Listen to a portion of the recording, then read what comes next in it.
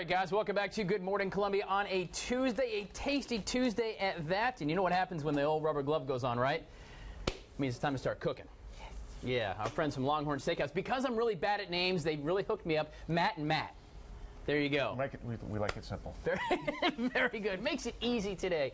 So we're talking steaks. We're talking grilling out. It is high tailgate time for sure. And nothing says tailgate or fall like an awesome steak. Absolutely right.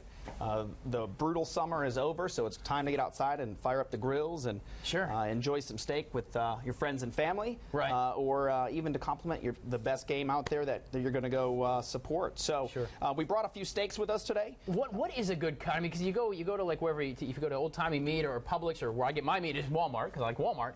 But there's 4,000 different choices. What are some things I want to look for to pick a good steak? Okay. Well, there are so many options out there, and I can see why it's so confusing. However, we tried to slim the palette down for you today, and we brought a few of our favorite cuts at Longhorn. What do we got? Let's see these. Well, I brought a couple fillets here. I brought actually a bone-in ribeye here. Let's actually just start from one end to another, if you don't mind. So we're going to go all the way with full flavor, lots of marbling. We got a bone-in ribeye here. Right. Okay, so that's the guy with the actual bone still. Where is that bone? Absolutely. The bone's going to be right here. There he is. Yeah, absolutely. You'll notice these white areas here, actually the marbling inside the steak, and that's going to what's going to help melt down and make all that flavor come to life in that steak. Okay. It's a great bold steak. Swing all the way to the other end of flavor. If you're more of a tenderness kind of person or a texture type person, we have two filet mignons here.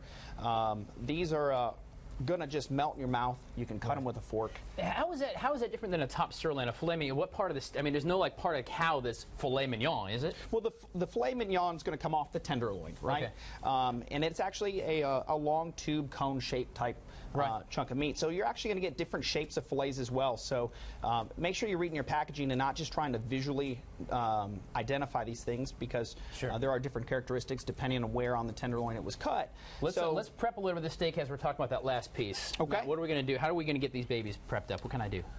Well, when you just grab you want a fillet or which I like the fillet. I'm a fillet guy. Okay. You can grab yourself a fillet there. All right, there you go. Just absolutely. Like so on a fillet, because we're focused so much on texture, it's going to take less seasoning than it's going to take on something that we're looking for more flavor with, right? Yep. So we're going to want to move across the steak from left to right, from one end to another. Okay. Yep. All right.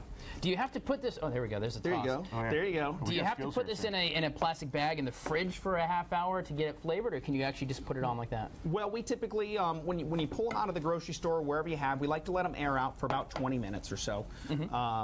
That's just letting the steak breathe. It's just really going to open up the pores and allow some of the flavor and to let it air out, so it's going to have a great flavor. Right. Okay. So let it breathe, then and put on whatever spice you rub. All right. And so we're good to go with. Well, not yet. So you don't just want to get hasty and jump on. You want to make sure your grill's good and hot first. Okay. So we've actually preset this just so everyone out there has a frame of reference.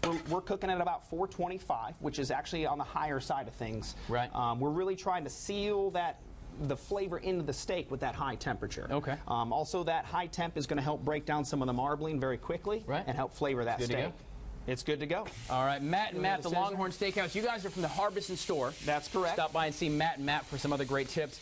We're going to be eating steak, y'all, and talk about how we can end this with some nice plating and some nice sides as well on a tasty Tuesday. Steak 101. Got to know your meat. This is good stuff. Stay with us. We're coming back. That already smells good.